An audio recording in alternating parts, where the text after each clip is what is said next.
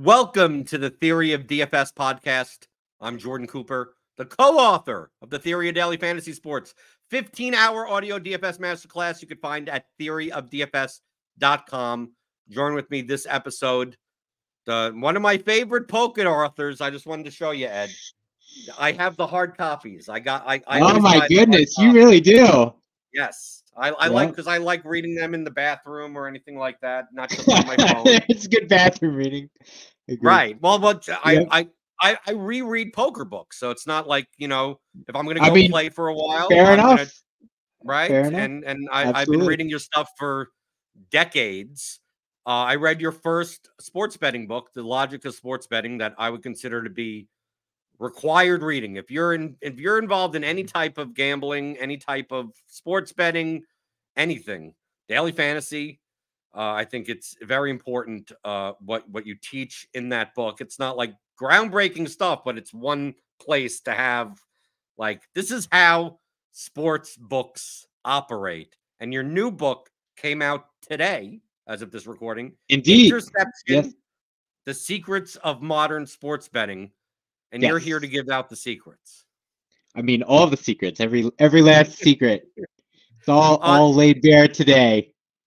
To frame our conversation today, I wanted to highlight that, this show is primarily based around daily fantasy sports, right? I teach, the courses in game theory of DFS, primarily GPPs, but I guess cash games are, you don't have to think about less stuff. Right. So the first thing is that, do you believe that those that are looking to transition or some of their volume from DFS to sports betting, very similar to how poker players became better at DFS quicker than people that have like more traditional sports knowledge, do you believe that sports betting, especially in like the player prop markets and the derivatives and the in-play and the SGPs, that if you're profitable in DFS, that you probably have a little bit of a knowledge skill gap kind of leg up on taking advantage of sports betting markets in that particular? I mean, I think it's obviously true. I think that has to be true, right? Like, I haven't played DFS in a while. I actually started my sports. I got into sports from poker via DFS. That was my entry into the sports stuff, period. And my angle was I knew very little about the day-to-day of sports. I kind of still know. People can run circles around me about their actual sports knowledge. But I immediately identified it as a game theory thing. I was like, this is a game where the casual person is going to approach it based on like, oh, I know all the players, and I'm like, I need to build a lineup that's correlated in this way and, whatever, right? Like, I'm sure you've talked about it a zillion times. And, and that was my entire angle was I don't really know how to outproject, again, I'm talking like eight years ago when I entered the DFS. It's like, I can't outproject, you at hitter projections, but I can, build a lineup. It's not about outprojecting, it certainly wasn't then, the general public on hitter projections. It was about lineup construction and player usage and stack usage and all that stuff. And I mean, that was immediately obvious. I mean, that's why I got involved in it, was because I was like, here's a gambling game where the point of it is completely different from what the obvious point of it is. And therefore I could generate an advantage for myself. And so that was my entry to the sports. And I think that carries over. Like, I think, the natural thing that I think is fairly obvious to attack, if you have a DFS mindset or the single game parlay models. So just to kind of give your audience a little bit of a background on kind of the books and who I am. The first book, Logic of Sports Betting, I would say is about sports betting markets, right? So it's about how it's about the markets that lie behind pricing the sports, the main sports betting lines, for lack of a But better term. even how the lines work, because I mean, right, I talked to plenty of profitable DFS players that aren't used to. I mean, we in the sports betting space, you'd think it's like obvious, right? What American odds are, like what right, converting American odds to implied probabilities. right. Why does a number move? How that the age old Yes, question, how much is a half a point worth? right. Right? How much is Indeed, 5 yards worth on a receiving prop? How right. much, what key numbers on a spread or a total, that type of thing. Now, obviously in Yep, DFS, we're dealing primarily in the prop markets. And I know that a lot of the sports betting space, from what I've experienced, like it seems like 90+% are looking for angles in maybe not major markets, but in game-based yep. markets of the total of a game, the total of a half, the spread of a game, and not Right, and those are the what's old school markets, right? So those are the bets where there is a betting market, right? Like right. if you look at a football game, there is a betting market for maiden point spread, money line, game total, first half point spread, first half money line, first half total, and that's about it. There's a couple more things which you could argue have a little bit of a betting market. There's a little bit of a betting market for the biggest player props, like the most popular players, etc. That's about it. And what do I mean when I mean there's a market? I mean there's specific sports books that basically allow anybody to bet, and their goal is to create a market, for lack of a better term, and then essentially generate themselves a little bit of commission based on the trading that goes on there. So, but that's a very specialized. It's almost a specialized sportsbook business model, and so there's specialized sports books that kind of permit that type of action. A bunch of the nerds go bet their play their little toy game market, and then those prices that are determined from the kind of toy game market get essentially copied over into the what we call in the new book modern sports books, right? And so modern sports books, the way I define it, is these are the sports books that have the huge betting menus. So no, they don't just offer 6 bets. They don't just offer a point spread and a money line. They let you bet any point spread from minus 27.5 to plus 27.5. And they have a price for every one. And they let you bet, they don't just let you bet Patrick Mahomes passing yards, but you can bet in 17 different bands of Patrick Mahomes passing yards. You can bet Travis Kelce touchdowns. He'll have exactly 2, exactly 1, exactly 3. He'll have between this, all that like thing where there's like a million different options. To me, that's what I define as the characteristic of the modern sports book. And so the new book is about that type of betting, which is Right, distinct but it's very important yeah. that I've got a review copy. I read the entire book.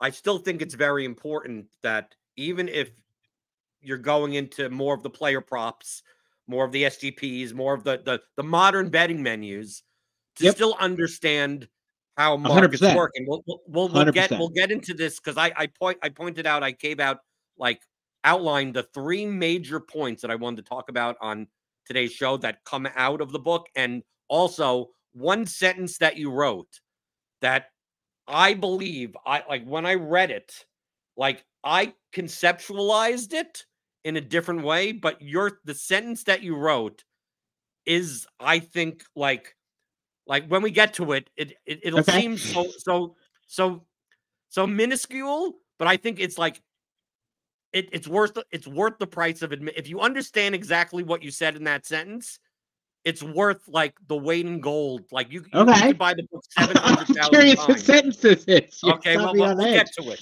But the other framing that I want before we get into the nuances of the book is that I also believe inside of the general, the kind of the hardcore, the online social media gambling, sports betting, DFS community, because we see this in DFS also. Yep. Is that I think there's a big disconnect, and poker, this is true as well. So I know that it's not analogous necessarily, but there's a big difference between how you talk about playing the game of poker when it comes to high-end cash games, tournaments, things like that, and then beating your local 1-2, 2-5 no limit game.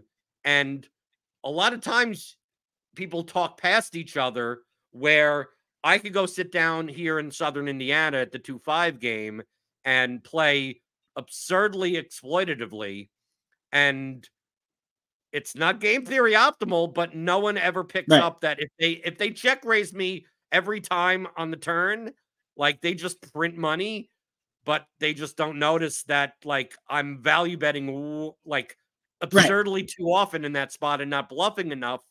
But then you talk to someone that is playing on the high end, or they're trying to learn to get up to that level, and they're like, well, what bluffs are you balancing? What is your cold 4-bet bluffing range? And I go, in my games, like, that's not important.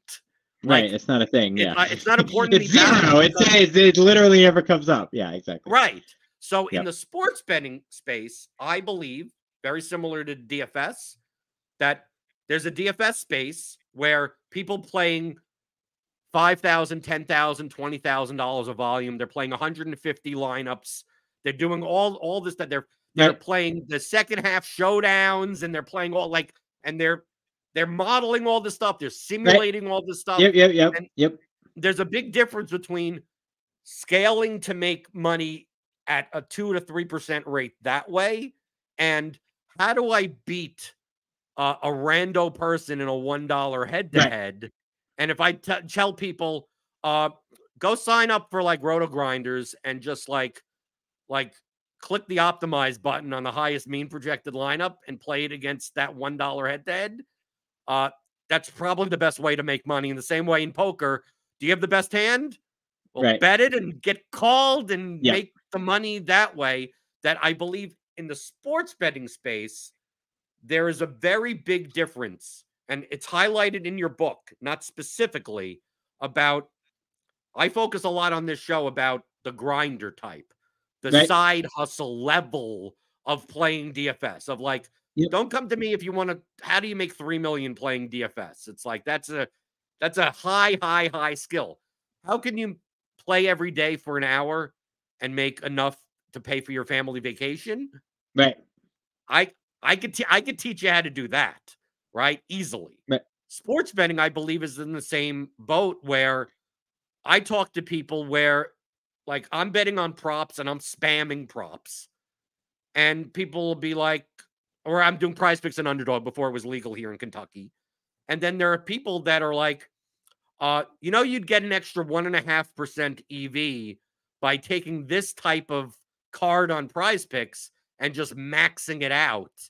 And I'm like, yeah, maybe I don't want to take on that variance. And maybe I don't want to get, like, completely limited by doing. Well, that's it. That's the thing that's wrong with that mindset with the sports books. Is like that mindset of, oh, you could squeeze out you're not trying to maximize the ROI, right? Which with sports books, because if you do, they'll just kick you out.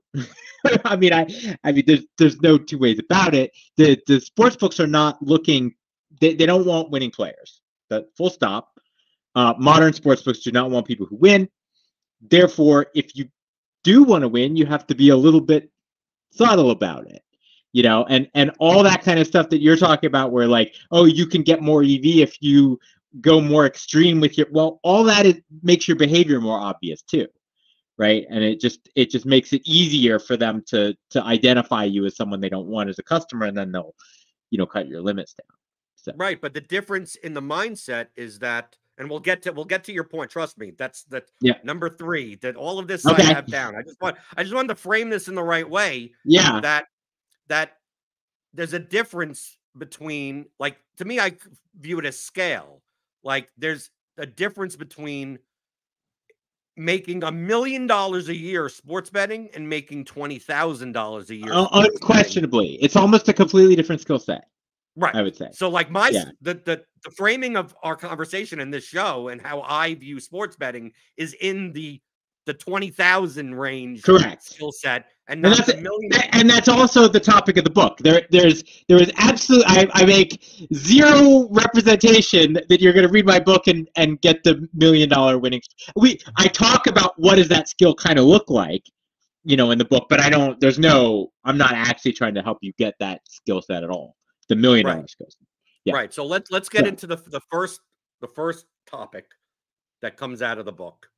Right. And I wrote it down, the sentence as the sportsbook ecosystem is held together by duct tape. Because people, Ed, you talk to the layman, right? Especially when it comes to sports betting and not DFS, because DFS is peer-to-peer. So it's a little like, okay, I know more than the guy down my block. So people could think there's a skill in that. But people will say, well, DraftKings, FanDuel, BetMGM, Caesars, name your favorite brand. Vegas, people will say Vegas, even though it's Vegas. not Vegas. They know either they got the smartest people, they got all the computer nerds and everything like that. When they set a number, they know.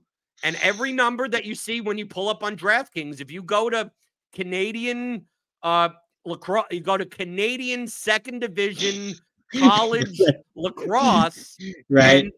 And the forwards goal prop is minus 160. Yeah. That they got the MIT sports betting team on the job. Yeah, exactly. Right. There's some dude that knows that, like, that's what people think. But I know. It turns out that since you come from that experience with Deck Prism, right, that the sports betting ecosystem doesn't actually look like that.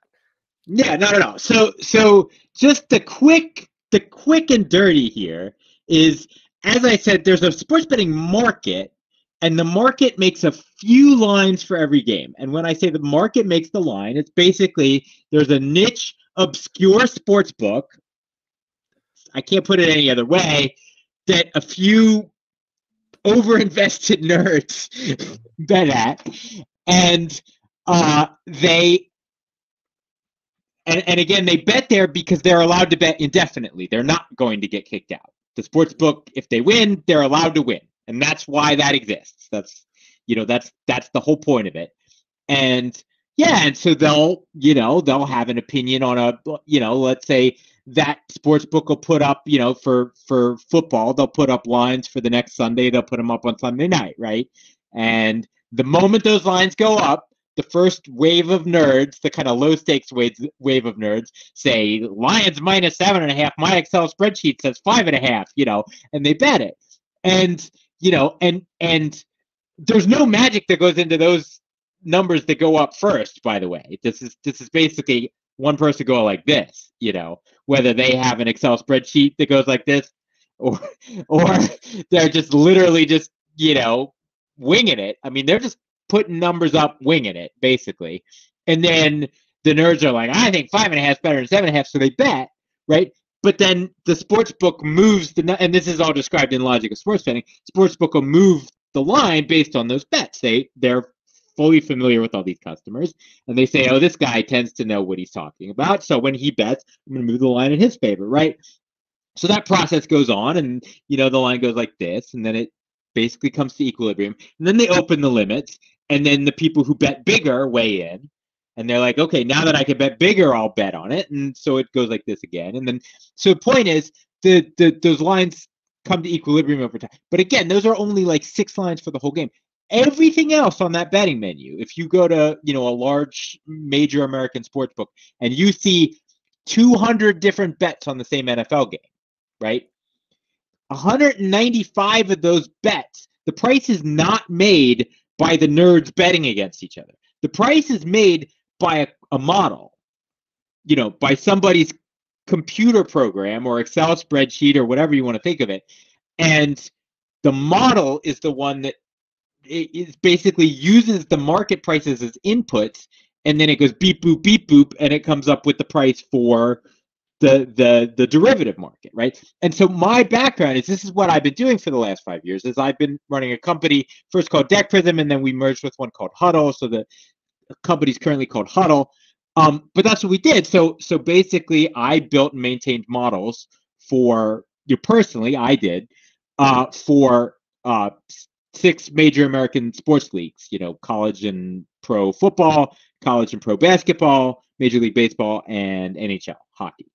And the thing I was trying to maximize for was to make the very best in-play lines possible. So if you want to bet during the game, somebody has to offer you a line. Those lines that you see on the big sports book, they have to come from somewhere. Well, where they come from a company like the one we founded. And where do I get them from? Well, I have a model that I wrote that spits those numbers out. Basically, we hire people to watch the game, to take in the information as the game's happening, to take in data, to visually watch the game, all that stuff, to have opinions about what they're seeing, right? And then the model is designed with inputs where they can type, they can, for lack of a better term, input the new information, and then the model churns and it comes up with the whole new line set, publishes it. And that's how it works. So that's how that works. So and we did this for, major sports books that take real action, right? So literally, it's not, this is for NFL in play. I mean, it's me.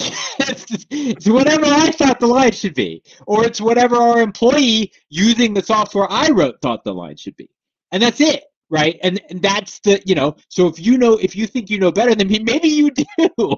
I mean, you easily could know better than me. I mean, I have this software that I built. The software is good.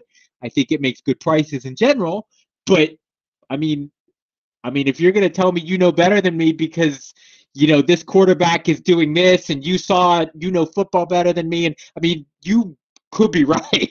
Very easily, you could be right. And that's the point. And that's for a major thing like an in-play NFL game. You want to talk about third division Canadian hurley or whatever. I mean, the amount of effort that goes into making those prices is not a lot. It just isn't. It's somebody wrote software once, and that's it. Right, because you're already getting into number 2 that comes out of the book. That's a major topic. But let's step back a little bit on why those types of things happen, because I think it's very important to understand the macro of what you're getting into. So like that mindset of, oh, well, I'm using DraftKings and FanDuel because they're the market leaders, as these are billion-dollar companies. They got these resources, and you look at their user interface, and you look at all of this, and you go, that's a DraftKings set this number here, DraftKings set that number there. Well, get away from whether or not it's a market or a model. But for the most part, you're not most of the lines that you're looking at on DraftKings are not originated by DraftKings. Correct. Depending on the sport and the market and the derivative and everything, it's like imagine you're building a house, right? You go, it's like, I would like to build a new house. Well, you're probably not going to get one company that does everything, right? That builds houses, unless you're, obviously the oversized load where they just the modular stuff. You're gonna have to get a painter. You're gonna have to get a plumber. You're gonna have to get an electrician. You have to get all these people of all different companies in order to make the house look like the house. Yep, that's what modern sports books are. That's exactly how it works. Yes. When you look at the Premier League anytime goal scoring odds, it's like that's not DraftKings putting it up. Correct. That's some company that has been subcontracted to supply those numbers. Likely. I can't speak directly about exactly that model, but yeah, that's the idea, is that DraftKings is basically buying that content from another company that produces that content. Yeah. Right. Exactly. So, So you bring this up in the book, and I think it's very important on distinguishing between the top brands and the sub brands. And this is where, and it'll get into the third one about sports betting, is a little bit, you have to think in terms of working for a big company, like a bureaucracy. Like, think of how government works. If you're the type that's like, government can't do anything, but just in general, government tends to be very bureaucratic. So think of a big bureaucracy of when you look at a sports book, and the motivations of the actors in the bureaucracy aren't necessarily the same motivations of the overall company. So like when you take a look at the and you mentioned this multiple times in the book, that when DraftKings, right, subcontracts for Canadian second division college lacrosse, I mean, like some absurd kind of market.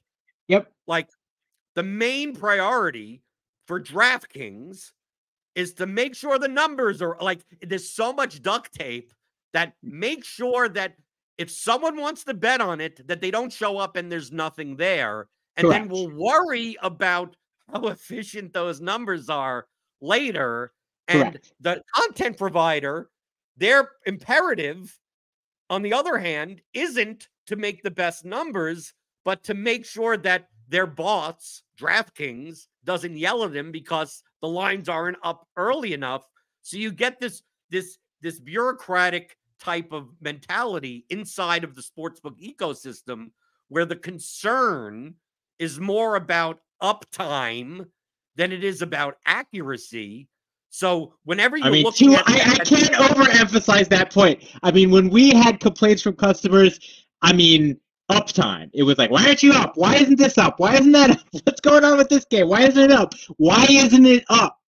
That's the concern. Why when I go on I'm the sports book and I go to this game and I don't see anything I could bet on. That's the complaint. The complaint is very, and it's, we had some very demanding customers for our business, because we honestly did business with people that let high stakes winning bettors bet, so they did care more about the pricing, but even then it was a second thought. Even with the in my opinion, the most demanding customers in the world as far as the pricing, the number of comments we got about making sure it was up and working versus why was your price here? Like, it's just, it's just 10 to 1. It's just, the concern is it available to bet? That's very much the concern. But similar in a bureaucracy, consider the smaller players. You mentioned this in the book also. So if you're looking for an angle, right, on a book that is very niche, very low market value, it may be in the United States, it may be, the 12th brand in a state that has like less than 1% of the volume, that you would think, right? One would think it's like, oh, if you're betting at, you always mention Beaver Bet in the book, right? That's right. Yeah, right? I try not to mention actual brand names in the book. So my two sports books are Beaver Bet and Bet Beaver. Those are my two. Right. So Beaver Bet is operating in West Virginia, and they get 0.4% of the volume of bets, and they're offering stuff very similarly. They try to offer as much stuff as possible, and it's not necessarily because there's like, oh, if we do great marketing, if we offer the best prices, if we're going to gain some market share off of the leaders. A lot of their motivation is that we're showcasing something in order to be acquired by someone else. And we know that we're basically coming out with a toy sports. This is a toy sports book.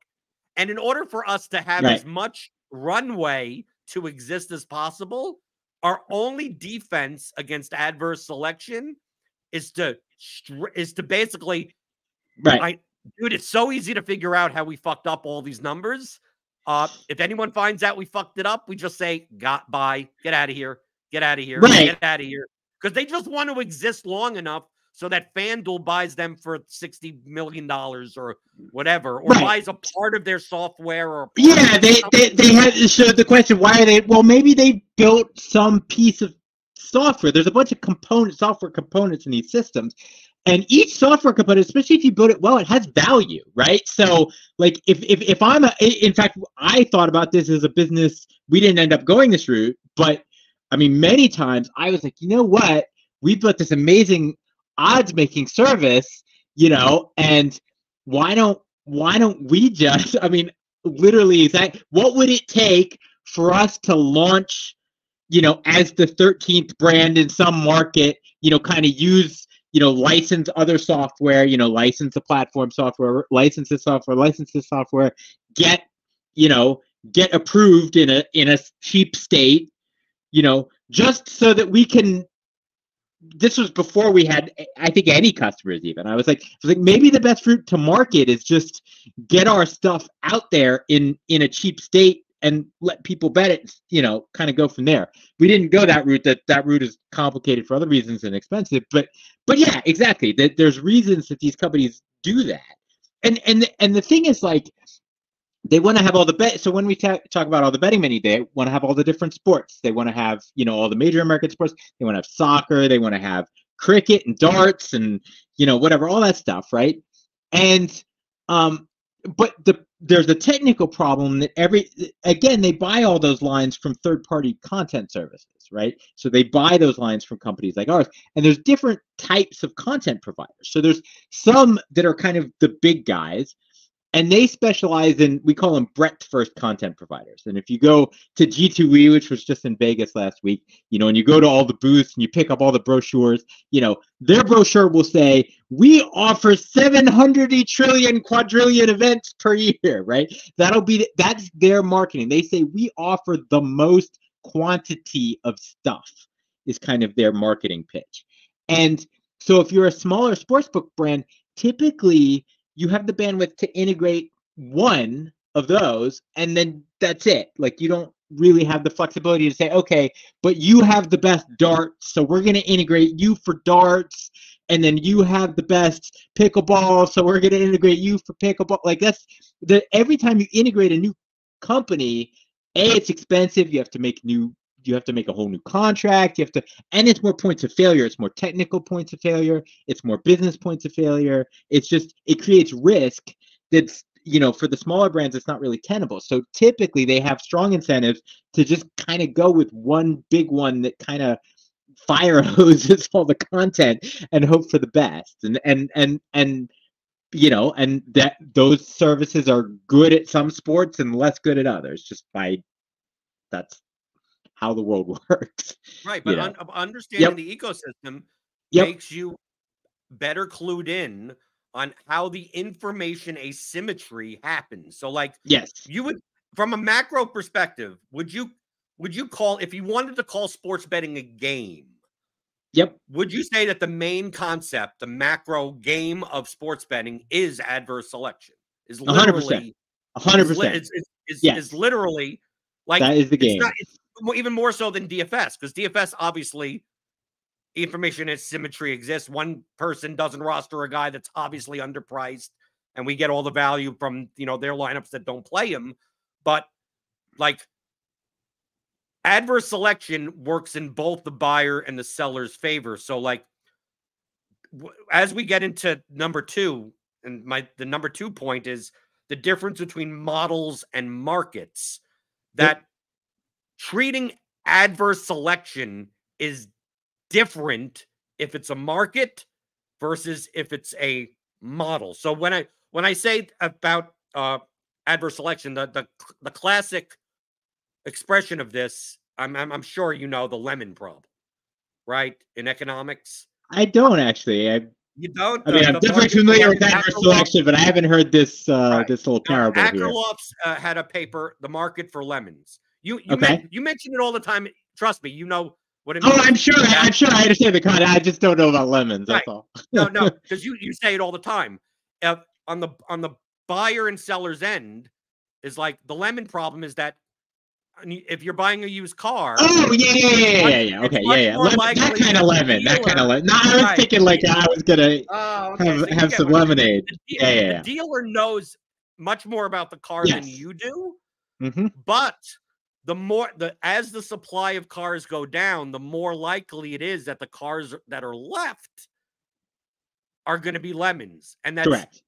That concept applies differently to sports betting markets versus sports betting models. And I think this is very important, why you hear a lot of stuff with sides and totals guys, like top-down bettors and sides and totals versus prop. I want to call them prop markets, but they're proposition they're prop markets. They're all right. But there's a big difference between if you see a number that's off that you think we're going to say maybe you have a model, maybe you just have an opinion, maybe out of the blue. It doesn't. Yeah.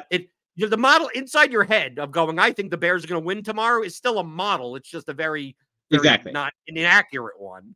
Yeah, it's your vibe. If you think that if you think that the Bears should be, a certain price and you think it's off, the fact that it is a major liquid market, the more likely it is that the number that you're looking at is a lemon because it's still there. Yet, when it comes to lines that are not made necessarily much by markets, it's quite possible that the prop that you're looking at may not be a lemon necessarily because not enough people have seen it because there's no market. There could be almost no adverse selection there. Yeah, exactly. Right.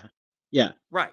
So I want to highlight that difference because you talk about the models where you mentioned before that, dude, like when you're betting on some of these props, right? When you're on Prize Picks and Underdog, even a lot of times they're copying from the other sports books. A lot of times people are copying from everyone else, and it's a big game of telephone, is what I say. Right. But what they're copying is like it's just one. It could just be Joe. It's Joe guy. It's just some projection model. Right. That everyone's just copying until told otherwise. That number is going to stay there as long as the model says that should be the number. And if certain books want to move their numbers because some of their profiled sharp players, they're getting action on it, or we'll talk about releases that they're getting a signal because in adverse selection, there's signaling and screening that the way that the prop lines move is different than the way that spreads and totals move. And if you're going to treat them the same, you get closing line value, for instance, in major market spreads, total stuff like that matters a lot more than in props because the closing line value, it's like, dude, it right. Like if you're betting into a market, so closing, right. I mean, I'm assuming your listeners know what closing line value is. If you're closing line value only is a concept worth thinking about in a market. That's basically, what does the market think about the bet you made? If there's no market, it's not a thing. There's no concept there, right. Right. So models. So most of the time when you are betting props, you are primarily betting against a model. So if you're betting against someone somewhere, and the funny thing about this is that often the sports books or whatever you're betting, they could not tell you for the life of them where that number actually came from. So like, here's what I mean by this. So like you were saying, if you go to Underdog or Prize Picks or whatever, any of these places, and you're betting on somebody's player prop, and you say, well, who actually made that number in the first place? And if you check, like, literally no one could tell. And the reason, my example for this is, as I said, we had this company that produces an odds feed, and my main job was developing the model. So for the most part, I didn't actually trade games, but I did trade some just as an all hands on deck kind of thing. And I also traded some as I need to use my own models, some just to be good at making them better, basically. So I traded some games, and it always amazed me.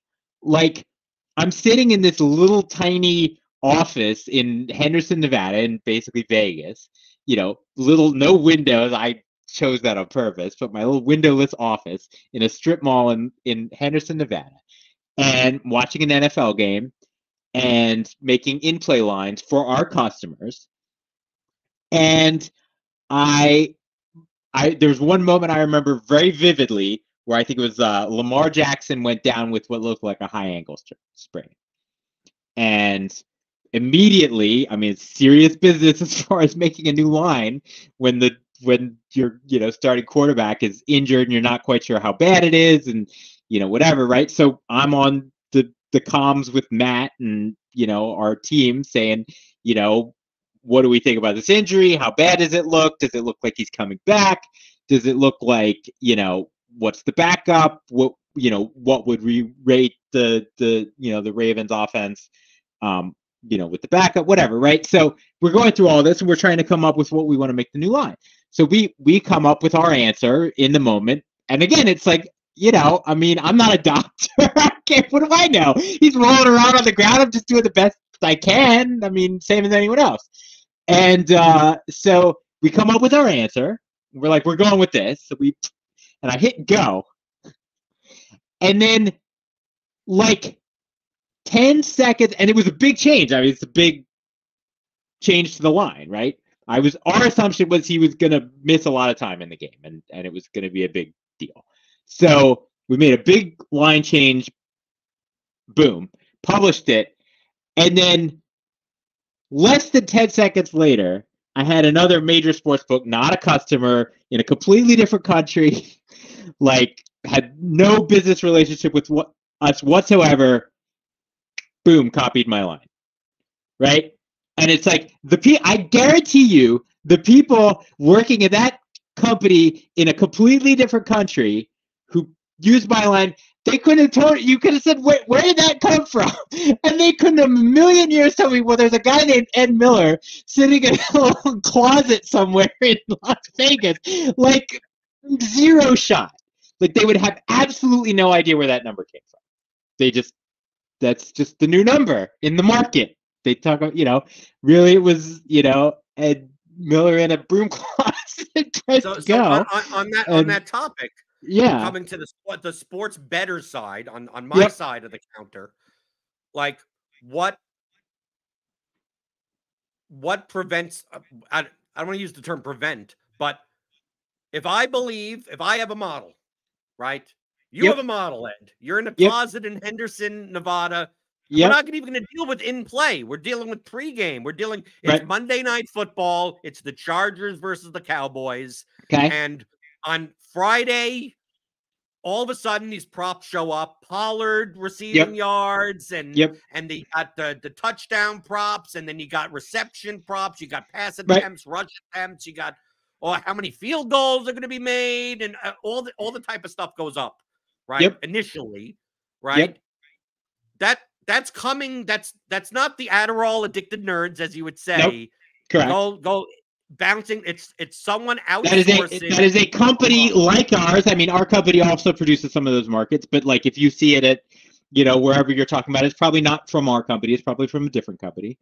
And that's somebody at that company who has a model and maintains a model that produces that pricing based on the work they do.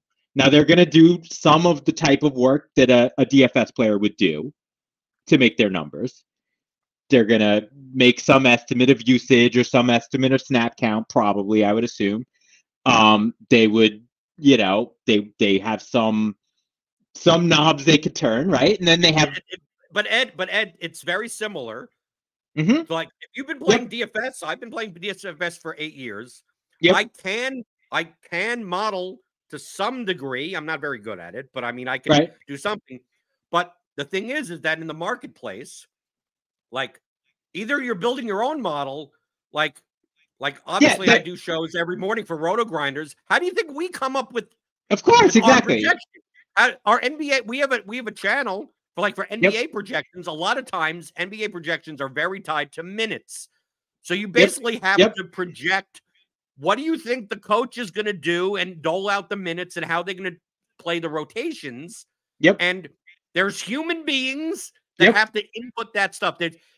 Someone's out for Jefferson's out for the Vikings, and there's pretty much no data that has the Vikings playing without Jefferson in this big configuration. So our team at Roto Grinders has to go. You gotta guess. Well, you got to get a 26%. Like this is what we think is going to happen, and then we have to run these inputs through the model, which takes in the weather, takes in the totals, takes in the rate of plays, and all that type of stuff, and then spits out numbers.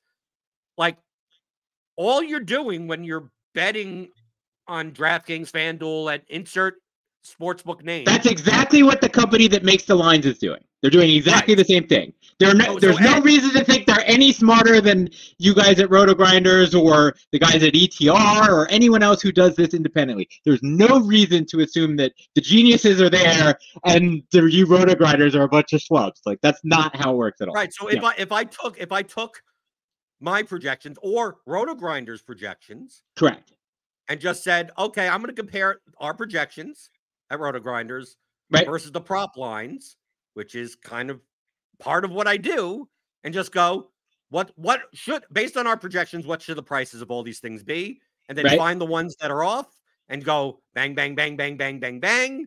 Right. And if implicit in that is you're sort of assuming Roto-Grinders does better work on average than the company that makes the props, which entirely could be true. But me as an outsider, because I don't, if you just said, hey, Ed, come decide if you want to bet this or not, I would look at the work. I would look at the work that I would interview the Roto. I would say, what did you do? How do you make these numbers? What's your process like? Right. I'd look at Ed, I'm talking about theoretically. Exactly. Right. Just theoretically, if you have a model that says X, you're essentially betting against a model that says Y. You're betting against someone else's model, and they get the benefit of the doubt because they put a hold on the market. But you get to pick and choose, right? So it's like the Solomon problem, right? It's like you get to cut the cake, but I get to pick the slice, right? So that's how it works. Yep. So in general, I mean, in the prop markets at least, say for SGPs, if you could measure correlation better, like it's not a matter of I think the market will move this type. Now theoretically, the company that makes the prop pricing should be getting the bet information as it comes, should be kind of maintaining a market. Now that's certainly what we did at Huddle. Like if you bet into our lines at Huddle, like we have software that automatically reacts to it sometimes, based on certain people and certain types of bets. And B, we have employees, we have traders whose job it is to review the betting action and decide if they think there's signal there, right? They think, their job is to say, hey, do I think this bet is just some Yahoo shoving a parlay in, or is this bet somebody who's trying to beat us? If it's someone who's trying to beat us, well, we change our model assumptions. Now, the thing that I would say is true about these sports betting content companies is their reaction to that sort of betting information or market information is spotty. I would say some of them incorporate it because you have to. That doesn't happen automatically. You don't just automatically update your model accurately with the feedback you get. You have to do the math, and you have to create that feedback loop in your system. And some people do that better than others, for sure. Yeah. But inside of the prop market, I don't want to call them markets, but the prop menu and the ecosystem of props. There is a market. Like let's talk about this a little, because I'm mentioning stuff about my big thing in DFS is that the publicly available, although most of it is it's behind a paywall. Like you could play DFS, just play DFS better than the average schmucks that make up a lot of the contests by like just subscribing, just getting a good projection model and just playing the game well. In the prop-based sports betting market, would you say that this sentence is true? The information that you're getting from a source that's not originated by you yourself, correct? Right? If you originated, you're the only one with that information. So the information is only as valuable to as many people that are inversely proportionally valuable to the amount of people that are also using it and the time horizon in which the information was released. Yes. If I understand what you said, I agree with that for sure. Okay. So in practice, that would mean, let's say, for instance, we talk about releases like Establish the Run, ETR. They have an NBA projections team like Mike Gallagher. They got Drew Dinkmeyer and everything. And they know the NBA well. Very good people there. Well. They're very good people. So What they'll do in the morning is assess the injury report. They'll assess all this type of stuff, and by like 1 or 2 o'clock in the afternoon, they'll be like, okay, we have to obviously come out with our projections for DFS, right? Because people want to build their DFS lineups, using our projections. But they also have statistical projections on rebounds and all these means and medians of all these stats. So they will look. They'll either release the projections or they will look themselves and go, what are the, based on, we're going to compare our model to the sportsbooks models. Correct. And go, is there stuff that's enough of an edge that we would suggest you bet on it based on our model? And they will do both things. They will say, okay, it's 2 o'clock. Here's all the statistical projections. So someone like me could grab their CSV, go into Excel and compare everything and start banging out stuff if I want. But they also will say, here's the top 5. If you don't want to do that work, we're gonna give our members, early access to here's the top 5. And those people, those couple hundred people may go directly to a sports book and start banging out $20, $30. When some trader on the other side sees this, they're gonna assume, because like in point number 1, the ecosystem is held together by duct tape, that it's more likely than not that they're in that type of, it's not a sides and totals market, it's a prop market that we need to protect ourselves. Maybe our model is off. So we're going to, instead of, yes, his number was 12.5 points, but everyone's betting this $20 on this over. We're going to now move it to 14.5 and wait for it to stop. Right. So the thing the sort of nuance I would add to that is there's a sportsbook employee, and then there's 2 companies involved, right? There's the sportsbook, and the sportsbook is the one that's taking the bets. And then there's the content creation company, which is a completely separate entity in this case, let's say, right? So it's a completely separate company whose job is to create the pricing and spam it out, right? So you got a company whose job is to create the prices and spam it out. And then you've got the sportsbook that actually takes the bets. There's traders that work at both companies, okay? So the trader at the other thing is that for the most part, the sportsbook software is not designed for heavy trading, okay? The sportsbook software is designed to take in fire hose of content and push it through. Does that make sense? The software is the software is not designed to be fiddling with lines in an intelligent, aggressive it's it's not NASDAQ software. Does that make sense? It's not designed for quick market updates. This is designed for data comes. This is like YouTube, right? It's designed to show you stuff that's coming from elsewhere. So the point is that the trader at the sports book may not really have an easy way to actually trade. I mean, these bets are coming in fast, right?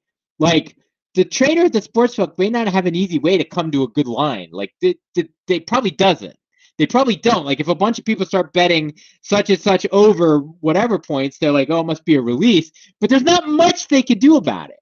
They might say, okay, well, let's move it to 15, but they don't know if 15 is the right number or 15.5 or 16. It's not really the point. It's not really their job, right, in the way this works. So their job is to then basically forward that information back to the content creation company and say, hey, content creation company, we took this bet.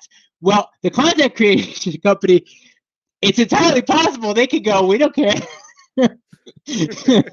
I mean, and I don't want to name names here, but like some of the content companies basically take that information and throw it right in the garbage. I'm going to tell you, that's what they do with it. Like that's for practical purposes. Maybe I'm stepping on some toes by saying that. Maybe I'm exaggerating by saying that. But a lot of that betting information functionally gets thrown out by actual companies that, and again, our company, we tried very hard to not do that in any way. Like we tried to use all of the betting information that came in our way as efficiently as possible. But that is, you don't have to do that. You can more or less throw it out if you want. And and some do, right? That's so the point I wanted to make there was you don't quite know how much adverse selection there is. Like let's say ETR releases something And again, let's just take on faith that whatever ETR's recommendations they're gonna win against whatever sportsbooks tend to have today, because I think that's probably true. I think they're probably doing better stuff on average, right? So they come up with 5 releases. You get the release, within 5 seconds of the release, you jam in a bet. Well, your bet's probably good, right? Well, let's say they've had 2 minutes to react to the release. Maybe they moved the line a little bit. Is the bet still good? I don't know, but it really depends. The answer there depends how efficiently does that system incorporate this betting information that's coming its way. And my point is that can vary a lot, based on exactly which specific companies are providing the content and exactly which specific sportsbook you're betting into, because that's just going to vary, and that there's no way you can figure that out without trial and error. You just have to say, how about this market, this NBA market at this sports book. You can do some research, you can find out which content companies provide. I mean, this is not secret, right? It's also not, it's neither advertised nor secret, right? So whatever company supplies the basketball props to BeaverBet, right? That information is knowable. You can ask on Twitter. You could say, "Hey, who does the basketball props for BeaverBet?" And then someone will say, "I don't know," and you'll get a bunch of garbage. But somebody somewhere will know the answer to that, and and then you could kind of map out how the industry looks behind the scenes, and then you could say, "Okay, well, when I bet basketball props into BeaverBet, I don't really see the lines move. That's because the market information isn't being efficiently. It's not being efficiently getting back to." Whatever content company, they're not using it, whatever, who knows. And then that's now information you understand about how the whole industry works. So then if you think, let's say content company X is, basketball props are us or whatever, is you find out they're the company that does the props. And now you find out they're also doing baseball props for BetBeaver. Well, maybe you say, well, they didn't do a good job with the basketball props I bet at the BeaverBet. Maybe they're going to also screw up the baseball props at BeaverBet, right? So once you understand kind of how the industry works behind the scenes, you can kind of make those inferences about how things are likely to behave in other areas. But the common perception, yep, which like I said, I mean, you said it very well that this varies, but the common perception, like we'll say with the stock market, like the financial world, especially in the major companies or stuff like that, it's like any information is already priced in. You'll see that inside. No, definitely not. Right. but I just want to highlight, it's like, because you'll see the average person, think of it, the average bettor that's betting on sides and totals. They'll look and they'll go on Sunday morning, right? And they'll go, wow, it's windy and wet in Chicago. Right. I'm going to bet the under 43.5. Right. And they don't realize that everyone's known it's going to be windy and rainy in Chicago since last week. And it opened at 46. And it's now like that. Yeah. That rain is already priced into the people number. Are betting the weather all throughout the week. Exactly. Right. At the market making sports books. Yes. But in the prop markets, I'm not talking about the wind and the rain.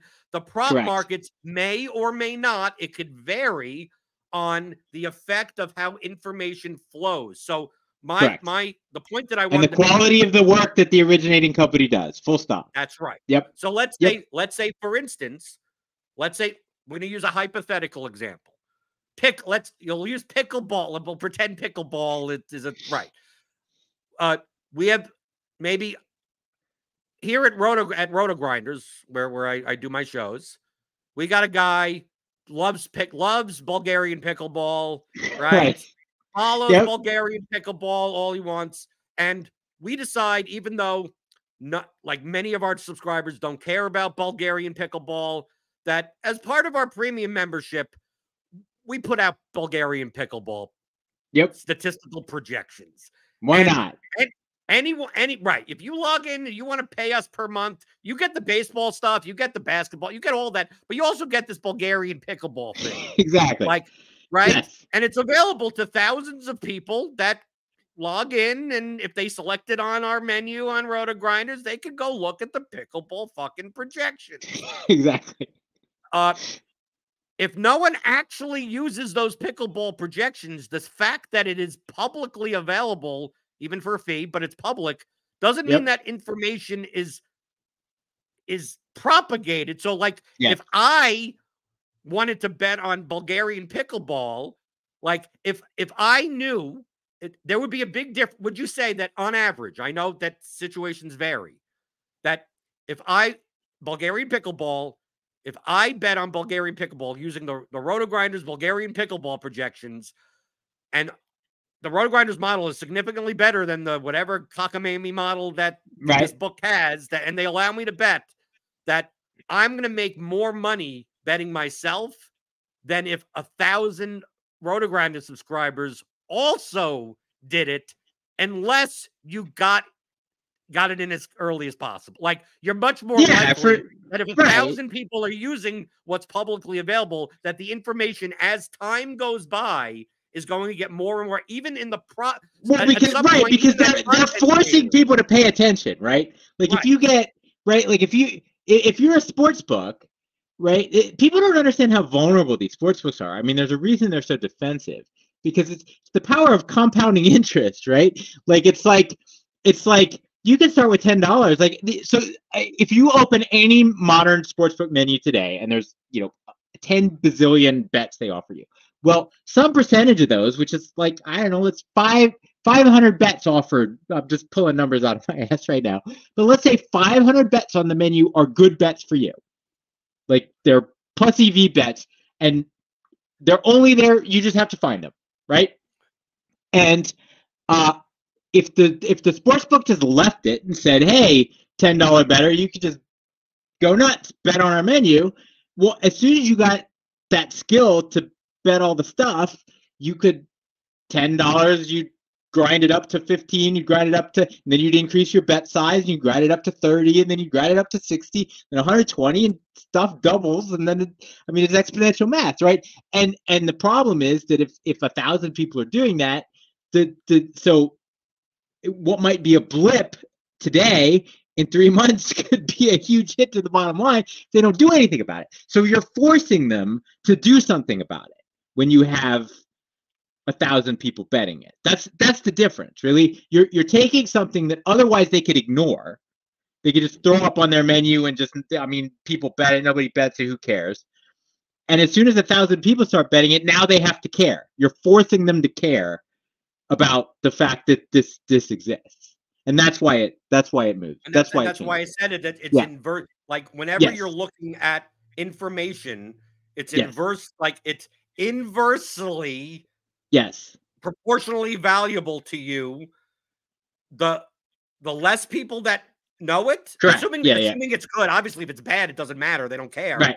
If it's good, it's the less people that are looking at it means it's more likely to be valuable. And the earlier that you've looked at it, the more likely it's to be valuable. And as those things go out, like if, for instance, that ETR example, there's a big difference between ETR coming out with NBA, their NBA pick release, which is like the best 5 out of their model or something like that. And if you're looking at their statistical projections at 6:45 Eastern, like, the value of like the top half of that is probably gone at that point. But an hour before, only 40% of it is gone. Only 30% of it is This is the right idea. Maybe there's still some 3% edges still there, because let more people have paid attention to the top part and not to the bottom. So maybe you're able to still pick off some things, shave some things on the bottom. I think that's very important, because there's some, Ed, I do shows every day. You don't realize how many, and I, listen to shows. Yeah. There are tons of people. Oh, I know. It's 6 o'clock. It's Sunday morning. It's Sunday morning for NFL DFS. And we do a whole shows at Roto Grinders, and people will ask me, or people will ask our hosts, like, what prop bets do you like? What prop bets do you like? And I go, you should ask me on Wednesday. Like on Wednesday, I have a whole bunch of stuff. On Thursday, I have a little bit less stuff. On Friday, Yeah. there's still some stuff. But Sunday morning, like Right. most likely Right. nothing's worth me telling you about. Right. And that's, you have to understand how that, if it's a game of adverse selection, a game of information asymmetry, Yep. people may be listening to this show going, why do we care how these sports books operate and the duct tape and the bureaucracy? It's like, well, as you get more experience betting into certain markets, you'll start to understand more on like a question that, even like I'm in the unabated Discord for the sides and total stuff, especially, there's a lot of questions of, and I didn't get it beforehand until your book, because I'm mostly props and it doesn't necessarily work this way. People ask, I'm betting on this and some book I've never heard of on, and then go, who provides their odds for this sport? And I go, why does that matter? And I go, after reading your interception book, I go, oh, they need to track how the information works and what times the things will change so they could get on the best side of the line. I'm like, oh, that's why knowing how the ecosystem works, even in props. Oh yeah. I need to know, like even if you think, let's say you think ETR's model sucks. Let's say you're just like, I built my own. You're an Adderall addicted nerd. You pull up your glasses and go, yeah, I built my own basketball model, and I compared it to ETRs, and mine as an R squared of blah blah blah, and some of their stuff is complete garbage. You know what would be very valuable to you?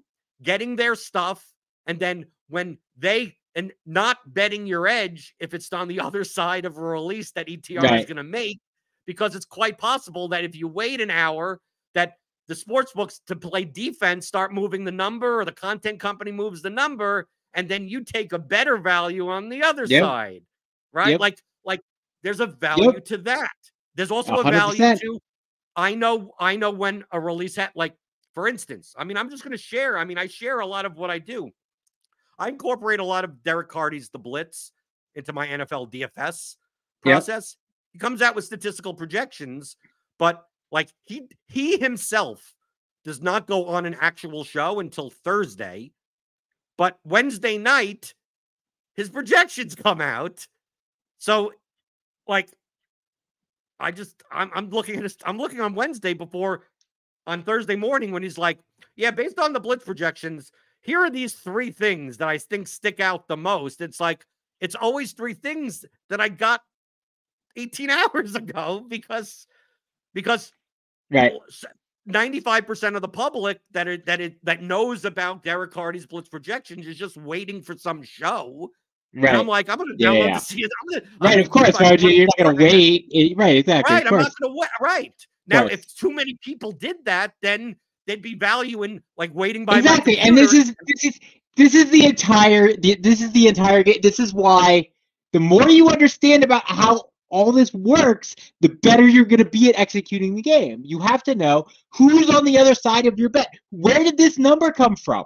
You know, why is it here? You have to know, oh, it moved because Derek Carty released this and his show comes on that. I mean, you have to know all this crap. Like you do. You will I mean, yes, this is what sports stuff is. Sports stuff is knowing this. It's not, for the most part, I mean, there's a little bit, but it's for the most part not, oh, I watched the game and I saw that such and such was throwing this way today or that. I mean, for the most part, it's like, it's this stuff that really moves the needle, as far as it's both, but it's I would say this is the baseline. Like I think everybody who's successful more or less has some grounding in this type of thing, of the mechanics of how the third thing. And you kind of highlighted it also. I put the third out point, the 3 major points that I got out of this book. 1, sports betting ecosystem held together by duct tape. Okay. Yes. Number 2, that you need to know the difference between markets and models. Okay. We covered that. Number 3, which is very similar in poker as well, to some extent. Sports betting is still a people business. Yes.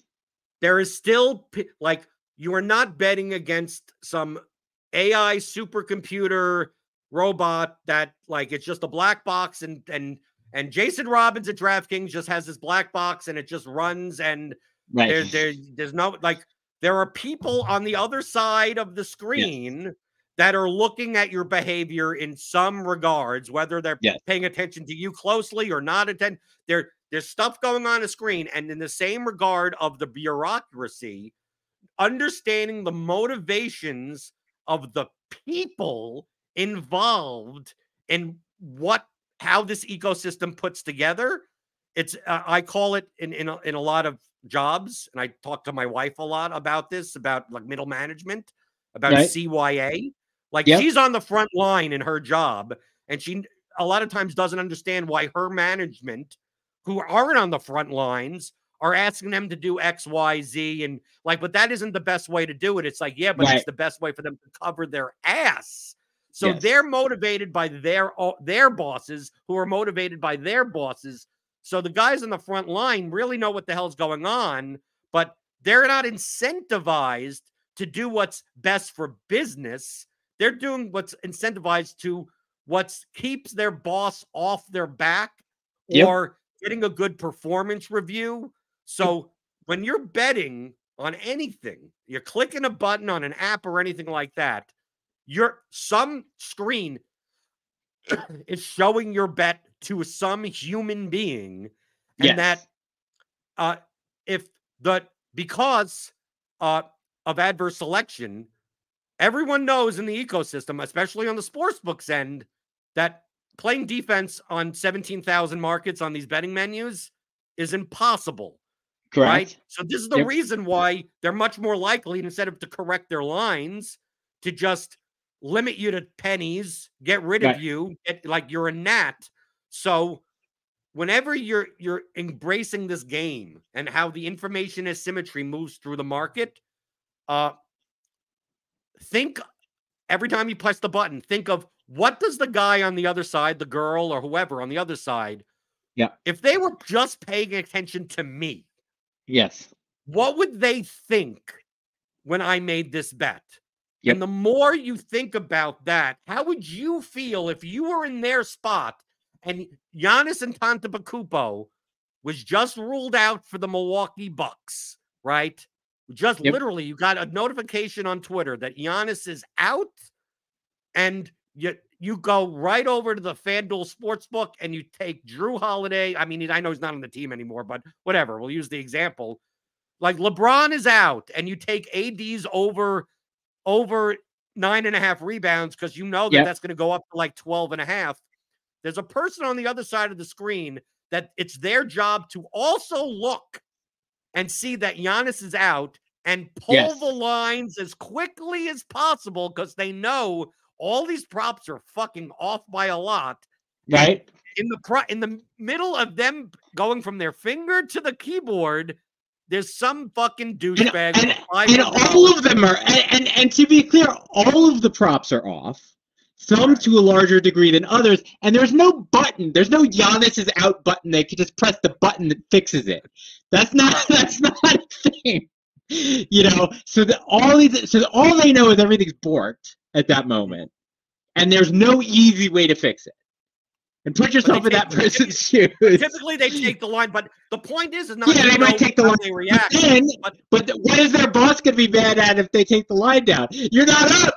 You're not available. Where's the availability? You know, and again, understanding that that's the focus. Like, why didn't you have a lineup? Why wasn't it up? It's like, okay, it's up. It's terrible. You just got ruled out. You know, what is a human being most likely to do? So, for instance, I'm using that as an example. You use some of these examples in the book, right? And I'm not saying not to do this. I'm not saying to do this. But just to highlight that you're not playing against a computer. You're playing against a human being. That, for instance, like if you see that you go on unabated, right? There's an odds screen there, right? Circa tends to have sharper lines. Pinnacle, these offshore books, right? And you follow the market and you know that when Pinnacle moves their line, when Bookmaker moves their line, that's going to get copied through the ecosystem that's for sure, seconds. For sure, yeah. And there's something you don't even know what it is because you're just doing a top-down approach. You're just steam chasing. Right. you see that the over under on a college football game is 60.5, and then at a market making book you see 56.5, and you go, I'm rushing to click on FanDuel Sportsbook to go under 60.5 because it moved 4 points you don't even know what the reason is, but you know that it had to be for some reason, and you go, well, there's a trader on the other side it's not like they don't see that. They're going to see the information come through also. Correct. And if you're constantly the guy that they have to review a $5,000 bet because that's going to go to a trader review every time. Yeah, I mean, you're just that's a non-starter. That's just your angle is too obvious and you're trying to make too much off of it. It's just not a thing. You're not going to get your bets through, and they're just going to say go away. Ed, I think it's more important to understand the people side of it. Yes. I think a lot of people, they think in terms of, oh, some computer algorithm, right? Correct. Figured me out.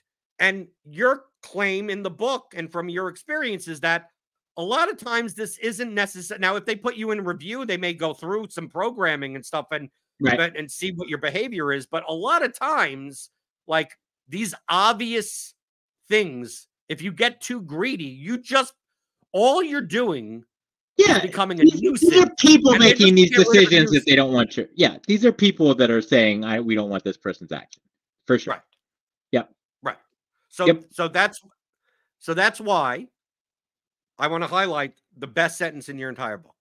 That I teased it. I'm ready. The best sentence by far. And remember, we framed this conversation from, like, we talk about these limiting bettors and, type of thing, like that disconnect that we talked about framing from the beginning, that this is mostly for player props.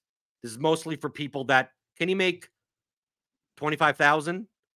Can you start with a $10,000 bankroll and by the end of the year have $30,000 betting on 100% you can. Yes. Right. 100%. This is not for I'm going to take advantage of an angle and put several dimes and growth and and then you have to get new accounts because those get banned. Like, this is not that. Yeah. That's not that. So the thing that the sentence, because it goes along with I mean, it's so beautiful. It's so beautiful. Okay. Can't wait. It's on, I don't know what page it's on. And it goes along with number 3. And it goes along with number 2. And it goes along with number 1. And it fits everything. It's possible that being able to find an endless supply of break-even bets may be the most valuable sports betting skill of all. That is the best sentence in the entire book. And I'm glad you think so, because I thought that was going to be an aha moment for a lot of people. Yeah. Because it aligns very much with it aligns very much with how I approach props so much. So, like, my attitude is, I don't want to use Steve Bannon, as a analogy, but what is he known for? Flooding the zone full of shit. Yes. So, like, my attitude is that I'm gonna take a model, right, with a whole bunch of edges. I'm not going to necessarily discern on, like, I'm not going to stick to Kelly, right? I'm not going to bet like $500 on one and $10 on another. Correct. I'm going to kind of scale in the middle and go. College football remember, legal books have only been open to me for 3 weeks. Okay. I've been doing Prize Picks and Underdog before, but the variance is going to be obviously higher because you have to get like 5 right at a time in order to profit off of it. On college football, I know nothing about college football, Ed. I don't know. Nothing whatsoever. Right. All I know is that our college football projections at Roto Grinders are pretty damn good, right? So I get them early, right? Before they're even, because I have administrative access, so like I get them before they're posted in Lineup HQ, and I just go through. I load them into Excel, and this past Saturday I made 240 college football prop bets, and they're all for like $20 or $30 a piece. Right. And just anything that had value. If it had this much value, $20. If it had this much value, $20, $30. Like the whole way. I did very well this past Saturday in college football props. Right. To the other side of on the other side of the aisle, I just look like just the degenerate that likes betting. Well, the thing is, you're the most degenerate quote unquote bet are the ones that are the major markets, because the sports books do know that they know that they're getting those college football props from a content provider. They know that they're not getting them from a market. Yeah, but I do this Ed, I do this in the baseball. I do this in football on Sunday. I had 180 different. I think NFL is a great target for all this stuff, because NFL is the biggest sport in this country, right? That's exactly what they want you betting, is NFL, right? You name it, in play NFL, single game parlay NFL, player prop NFL, NFL. That's what they want you betting. This is I mean, if you just spam NFL bet, and there's plenty of great stuff to bet in NFL. Like anyone who's like, NFL is the big sport, there's nothing good. Nope, not right at all. The only thing that's solid are the market made prices. The main point spread. No, you are not beating a main NFL point spread on Sunday morning. Full stop. You're just not. A main total. You're not. But an alternate total, an alternate point spread, a first quarter total, a prop on field goals, a player prop, any player prop, any in-play line, potentially, but especially in-play line. We kind of pointed out the times of games where the in-play models tend to really wonk out, which tends to be kind of through the second quarter, and then most of the second half, really. But Ed, people think. Yeah. They come. I see people talk, and they come to me, and they think, okay, they're going to specialize. They want to bet props. They're not going to do sides and totals. They're going to take advantage of these betting menus, and then they think in terms. And I think you mentioned this a little bit in the book, that so someone will come to me and go, oh, I want to bet props like you, you bet props. I go, and their first reaction is like, it'll be Thursday morning, Wednesday, right? For NFL, and it'd be like, based on your projections, what are three props that I should bet? And then they want to go, and they want to go on DraftKings or a major sports book or something, or even the smaller ones you can have a big problem with, right? And bet $500 on each of those three. And I'm like, that's not how I bet. This is how they pick people off, because this is everybody's. This is the rule, right? This is the rule about how people are trying to win, how they behave. Is they don't want variance, they don't want any gamble, they want only the biggest edges, and they want to jam it in.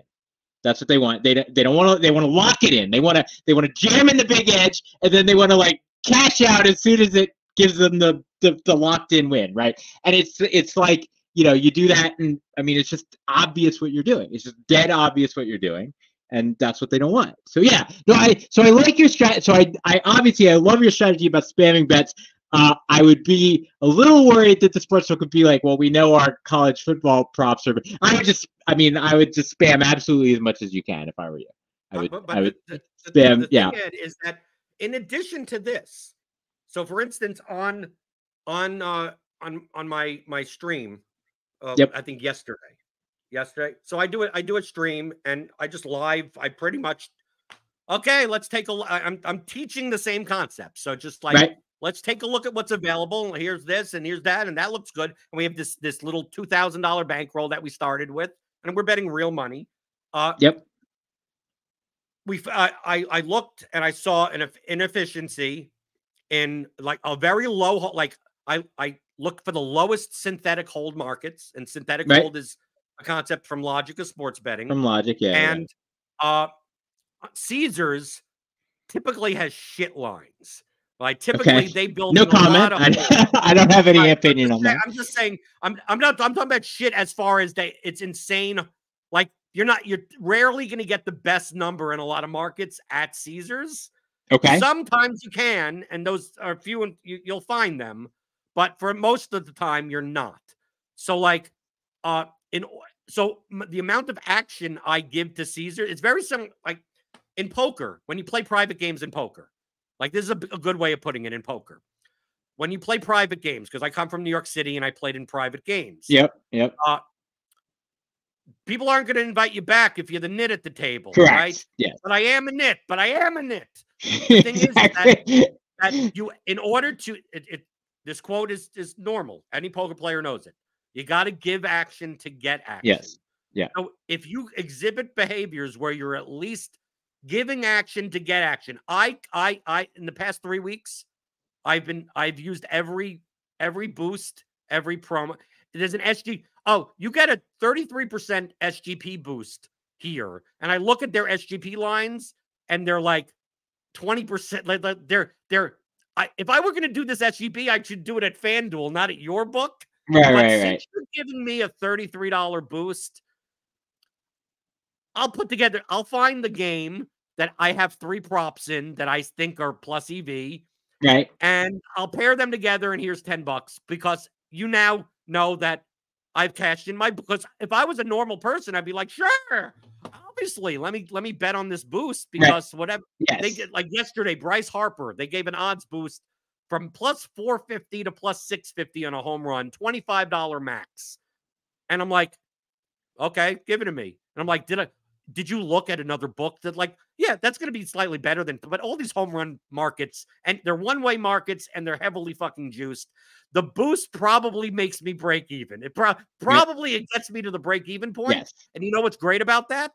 I could still use the boost. And to them, it's like, why wouldn't this player want to use the fucking boost? Right. You're doing a behavior. You're asking yourself, what does the sportsbook want me to do? Clearly, they want you to bet a boost. I agree, for sure. Like, you're behaving like their model customer, and the more you can behave like the customers they want, and the less you behave like the weirdos that are trying to take their money, the better. Only weird thing that I'm doing that's probably not very recreational is that, he has, he has 22 bets, and there's like 4 on this NHL game for props. But I also bet sides and totals because if I see all I care about is what's the hold in the market and maybe I'm chasing a little bit of steam, but I'm not chasing steam that's going to be a CLD report is going to come out and it shows this guy's getting 4 or 5 points on every total from college football. I just look at it. I'll wake up in the morning and maybe 2 or 3 times a day. Look, let me find the lowest synthetic hold markets. Is there something that is enough value that make it kind of break even, or maybe slightly negative EV, maybe slightly higher EV? And I'm already putting in, I know that weekend for college football, this book is going to get like 76 of my props. Why don't I throw in 5 of these? I'll bet $20 on the Hawaii over. I don't know what according to this, but I'll throw that in also. And then if I have an SGP, if they gave me a parlay, a 4-leg parlay boost for 50% up to $25. So you know what I do? I go look what prop goes along with all the bets, and then just all I'm doing is increasing variance now because I'm betting on those 4 things anyway. So now it just becomes like a Prize Picks underdog type of card where it's like, well, all 4 of them win, I just get extra money, but it would look so much. It looks weird where someone's like, here's a bonus bets. The optimal way to play bonus bets is by betting on long shots. But you know how fucking not recreational that looks? Right. If I went into FanDuel and said, give me $1,000 on plus 550 college football Division II game. So I'm using, on FanDuel, they give you a bank. So you know what I use? Anytime I find a prop that's like plus 150, plus 175, like I'm not going to minus 300s. Fuck you. I'm giving up too much EV. Right. But I'm just going to if it's an underdog, instead of putting the $30 from my regular balance, I put it from the bonus balance. Right. Am I maximizing? No. But I'm I care more about, can I make this amount of money over a long period of time every month, maybe get slightly more than like smash and grab. This line's off by 4 points. What's the max? Let me put $1,100. Right. And I just feel from at least my experience, 3 weeks worth of experience, but same for Prize Picks and Underdog. Like I know plenty of people that they look at, they go, how are you getting your money down on Prize Picks? Like they've already Like I could put $100 and how are you getting this? It's like, yeah, I do on an NFL when I was doing NFL and Prize Picks. It's like, yeah, I did 90 cards of 5 picks for $10 each. And they have all different combinations and everything like that. Some are correlated, some are not correlated, right? They ended up finding out about that their correlation problem, they weren't pricing that in enough. Right. But I'm not going to just go, yeah, I know your correlation engine is fucking, you didn't factor this in. Here's a $500 5 pick with 2 pass catchers and their card.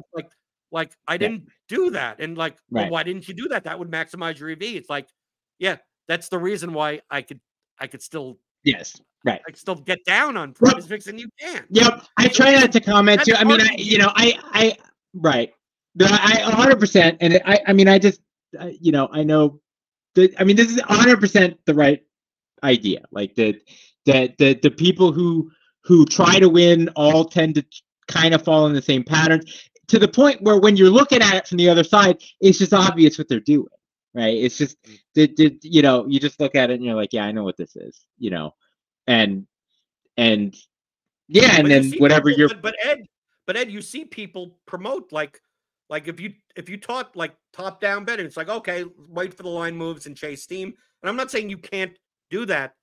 I don't think though the things that you point out, and you point out a lot of those of like, these are behaviors that like the sportsbooks know, like everything in your book, the sportsbooks already know. It's a matter of how much of annoyance are you going to be? And I think there's like, even if someone looked at like 6 months down the road, if someone looked at my account and said, yeah, this guy's probably a sharp bettor. The perfect example is you want them to look at the account and then go, this guy must be lucky, right? That's what you want. Exactly. There's that. Yeah, I mean, there's one example I know in particular where there's a guy who's well known to have made a lot of money betting sports, and so someone who booked his action was talking to some people at our company, and he said, "Yeah, I knew he was winning, but I couldn't figure out why, so I just let him bet." And he just like after a while, he's like, "Yeah, I cut it, and I kind of know what the angle was like." But the bettor I'm talking about was like, his whole strategy was to hide the signal in this mountain of noise. And and the noise was betting noise, and it was also, he ran his mouth, he would say, I'm thinking, he would kind of spew, misdirection with his mouth too, and make it sound like his angle was this or that, and and people bite on that sometimes too. But yeah, anyway, I mean, and it's if you just build this kind of, for lack of a term, better reputation as somebody who just kind of spams bets, and you're lucky and you're smart, you're not an idiot, but like, you tend to, and again, these are corporate entities, some of them may or may not have as much tolerance for that, and it's just your mileage may vary, but yeah, that's 100% the right idea. Is if you want longevity at all, is just the more just random your behavior looks, especially if you tend to have, again, those kind of recreational behaviors, bet the bet boosts, bet some money line parlay. People love the money line parlays, look very fishy. Even some of the single game parlays. I mean, they want you betting the single game parlays. If you bet NFL single game parlays, that's a desired behavior, and those single game parlays are priced by a model. Basically, I mean, our company prices single game parlays. They use the model I built, I mean, it's if I screw up my model, I mean, my prices are bad. That's just the bottom line, and you can kind of probe, and this is a thing that I think people who are familiar with DFS will be instantly, the concept will click a ton, is like, it is in a single game parlay, right? Like if you are, as the moment you select, the way I thought about it in DFS is I thought about it as an event space, right? And the moment you made a decision about something to put in your lineup, you've now focused on a certain piece of the event space. So the moment I decide to stack the Diamondbacks, well, I'm now focusing only on the part of the event space where the Diamondbacks score 12 runs, right? I literally don't care about any other outcome because if that doesn't happen, I don't win, right? They have to score, they have to get this many hits and total bases. Whatever, total bases is more important than right, but whatever. Point is, the Diamondbacks have to go off. If they don't go off, then forget it, right? So now I'm looking only at the part of the event space where the Diamondbacks go off. And this came up in hockey in particular for DFS because I had to decide whether the goalies were positively or negative. So if I stack a bunch of Penguins, right, then Penguin skaters, then I'm looking only at the part of the event space where the Penguins score 6 goals. So now what happens to the Penguins goalie in the games where the Penguins score 6 goals? Well, it's not obvious. Is that good or bad for the Penguins goalie? And I have an opinion about that based on data, but that's the thinking that you have to. Well, you could pick apart the single game parlays with exactly the same mindset. So the moment you plug a leg in, you've now limited the model to only those games, right? So if you say, give me Chiefs win the first half by 21.5, right? Well, now all the possible outcomes, you're ignoring 99% of them. You're only looking at the ones where the model outcomes where the Chiefs happen to win by 21.5 points in the first half. So you're looking only at the blowout games. And then you could say, in the blowout game, what happens? Does this running back get the running back yards in the blowout game? And so you say, well, let me see what the pricing widget says. So you say 21.5, and you say, okay, well, this running back over, and then that's how you just pick it apart. Because it's like my job as someone who built the model is I have to get all that crap right. Like I have to get all that. I have to know what happens in that game where the Chiefs are ahead by 21.5, and I have to get the right player usage in that situation. I mean, it's an impossible task, and it's just if you just pick it apart systematically like that and think about it in those terms. Okay, now I want to only focus on this extreme outcome, of games. What happens in those games? I mean, in hockey, you look at a game where the such and such team is ahead by 4 goals, where their goalie gets pulled, probably, right? The goalie that gave up all the goals probably gets pulled. The backup comes in. What does that say about props? I don't know. Maybe there's a prop on the goalie saves or something. Like, and they have the more they want to add to these menus, the more they have to get all that stuff right. So the point of that rant was to say the NFL single game parlays, it's impossible to price all this stuff perfectly. But at the same time, this is exactly what sports wants you betting. And it's also not necessarily obvious what your angle is. Like, you just find the modeling errors and, right. Well, you're not betting Steam. You're not betting information. You're just beating them. You're just beating the game heads up. You're just, there's no trick. You're just like out modeling the model. I'm laughing because you're just describing stuff that I do when I try to mix my props in with SGPs, and what I will do, and there are things available, right? These are the types of things that I do that you probably shouldn't make public because then they will fix them. Right. Just like with the correlation on Prize Picks and Underdog, that got out a little bit too much. I'll put stuff together and in the same game parlay, like experiment.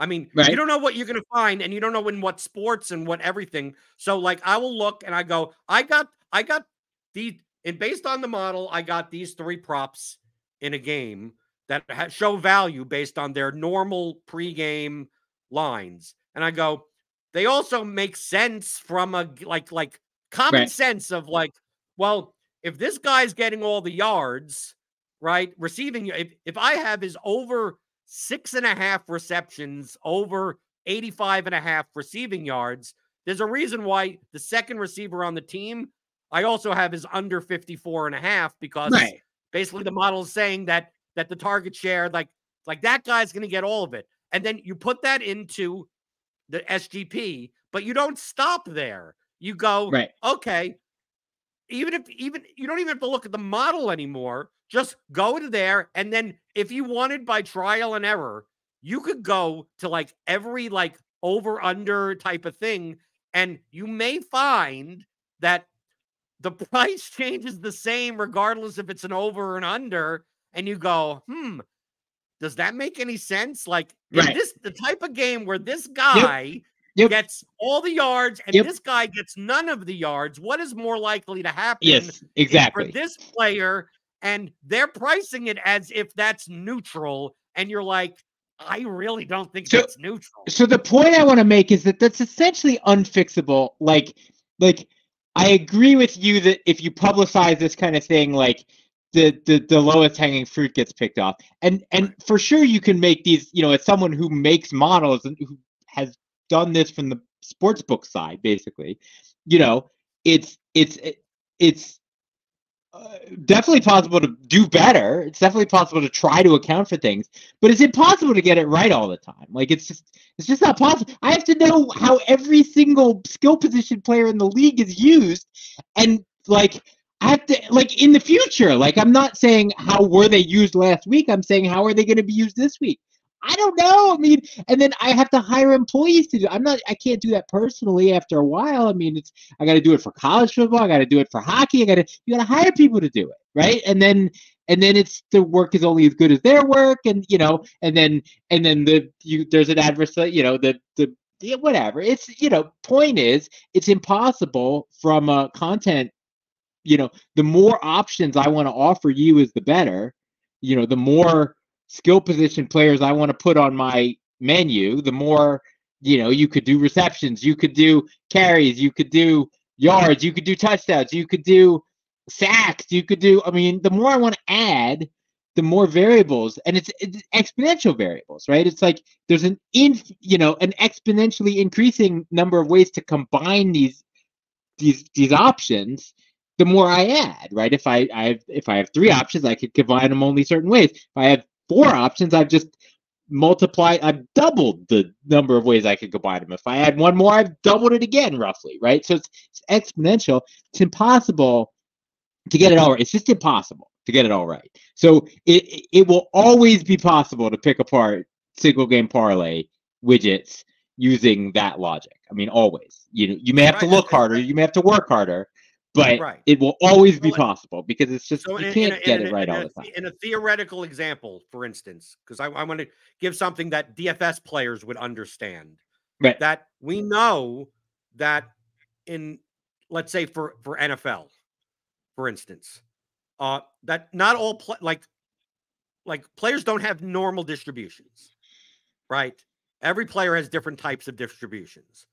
And different players have different standard deviations. I'm just using theoretical examples. I'm not saying that an SGP doesn't price this in well. I'm just using a very basic example. They don't. I'm going to tell you they don't, but go on. I'm just saying that we're just going to assume. So let's take the difference between Keenan Allen and Tyreek Hill, right? I'm using more extreme examples. Keenan Allen tends to have a lower ADOT. Historically, I'm not saying, well, now that Mike Williams is, I'm not getting into the weeds on just the type of receiver that. So Keenan Allen getting 8 receptions for 85 yards, right? Like his distribution looks like this. Yep. Tyreek Hill has, like, there are very rare games that Keenan Allen has 5 receptions for 150 yards. Correct. Because he doesn't operate as that type of receiver. Correct. Tyreek Hill has games where he gets 5 receptions for 150 yards. So and 3 touchdowns.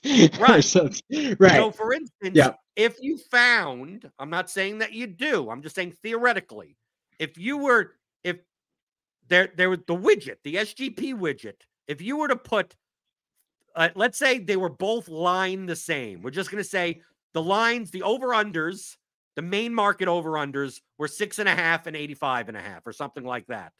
Right. If you went to the SGP widget, it's quite possible, I'm not saying it is, I'm just saying it's quite possible that if you took the alternate receptions and you took alternate 5 plus receptions and then took the alternate 150, but it would tell you that, wow, that's like negatively correlated. Right. And if you did that for Keenan Allen, it would show you a price. And if you did that, the same exact thing, assuming their lines are exactly the same, and you did that for Tyreek Hill, it may show you the same price. Even though just common sense that Tyreek Hill's distribution means that He's way more likely on 5 receptions Yep. to score 150 yards than Keenan Allen. Why is this sportsbook giving me the same price for both? It probably means it's because that it's an impossibly complicated modeling task from the sportsbook end. Exactly. You're exactly right. Exactly. Right. Yep. I'm using a theoretical example. No, and this is a great example. It's a perfect example. Right. Yeah. Yep. And actually, and then what you do is you continually do SGPs on Tyreek Hill and those types of flashy receivers on low receptions, high yardage, and a trader looks at you like you're an idiot.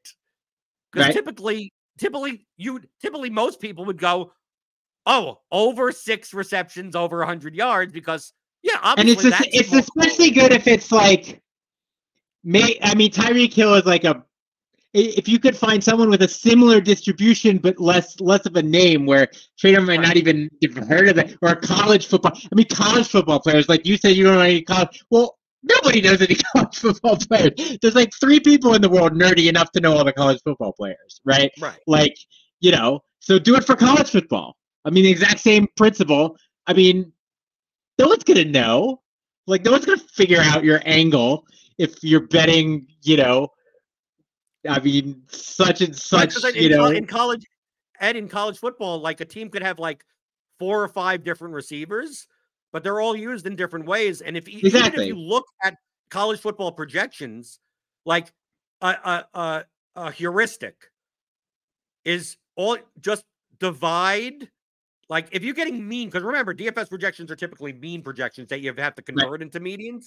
But as a heuristic, one would look at just divide the receiving yard mean by the reception mean. And the higher the number typically means the player has a higher average depth of target, because that's the reason. For sure. That's like the definition of that almost, right? Right. So if someone has a mean of 50 yards and a mean of 5 receptions, but one guy has a mean of 50 yards and 2 receptions, you're probably dealing with someone that he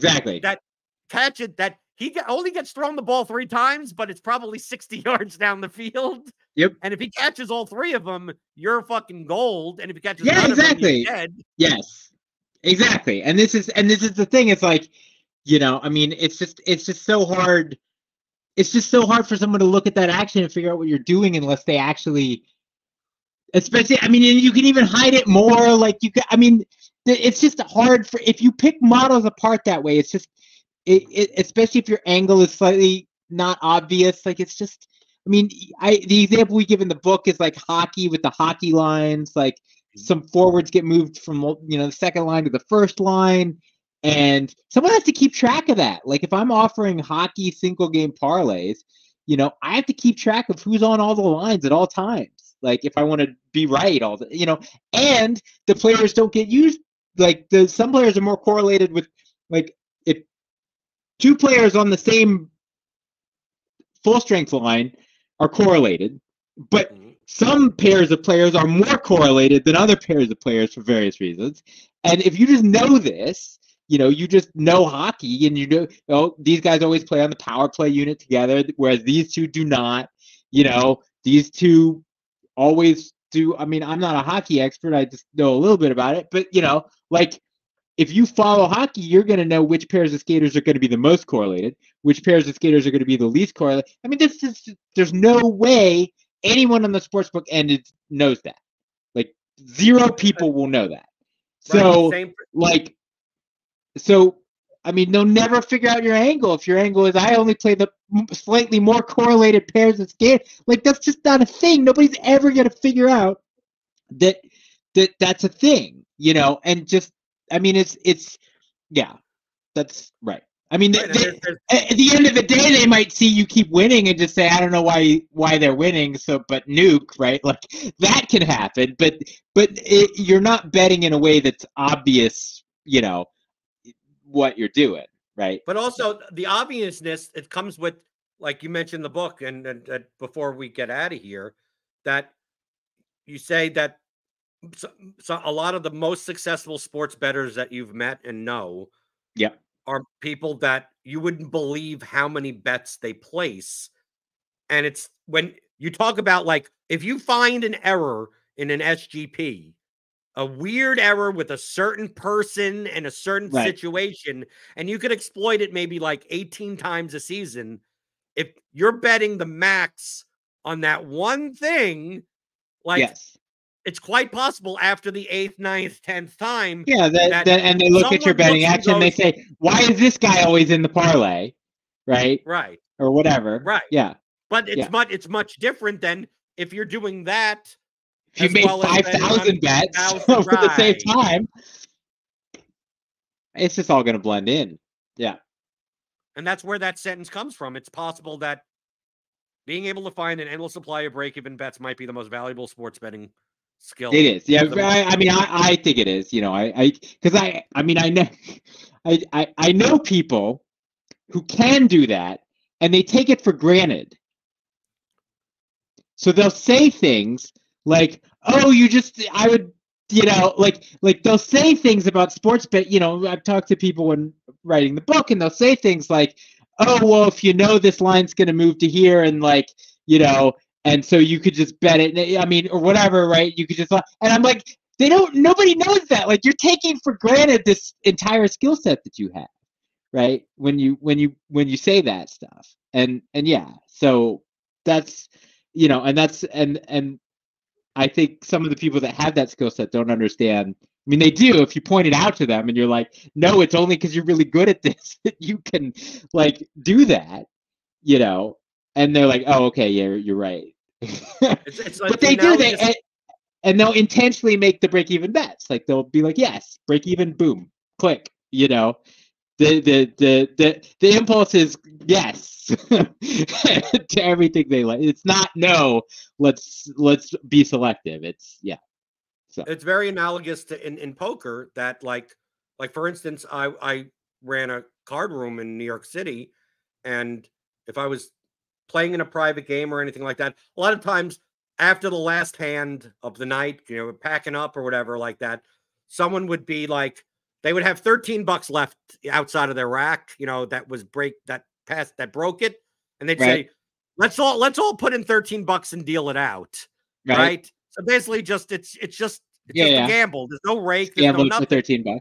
Right. Right. There's someone that I knew that was a very good poker player that would come to that game also and be like, I'm not gambling on $13. Right. You know exactly. what? I was the first person to say, okay, 13, because I don't want to be like, I mean, it's a break. It's a break bet. You lose 0 EV doing it. And it's just saying no to that. You've instantly branded yourself, right? Like the moment you say no to that, now everyone at that table forever knows about how your decision-making is going to work going forward, right? You've just told them something damning about yourself for free. You didn't even get anything for it. All you did was avoid a 0 EV proposition. And you've given it. Yeah, it's terribly. But it's just human nature. It's how people.